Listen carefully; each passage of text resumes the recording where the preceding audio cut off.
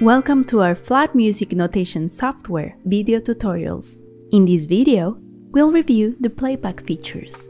Flat integrates a great playback that interprets your score in your web browser without any plugins.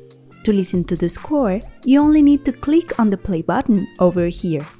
Now, let's click on the arrow icon next to it. Here, you can change the speed of the playback and you can find the playback options. You can adjust the volume and add reverb to the different parts. Also, you can add an external recording to the score. It is very simple. You can copy and paste a link to a YouTube video, a song in SoundCloud, etc. Or you can upload an MP3 file. Once you set the synchronization points, you can save the track.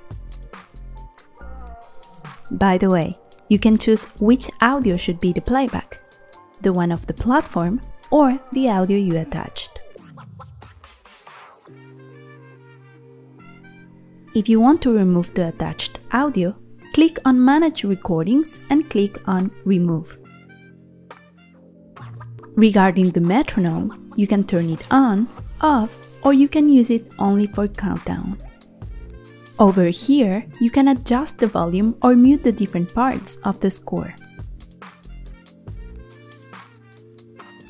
It is often an issue occurring at the operating system level, or because a third-party software is currently using the audio card used by the web browser. If this happens to you, we suggest for you to try to refresh your page.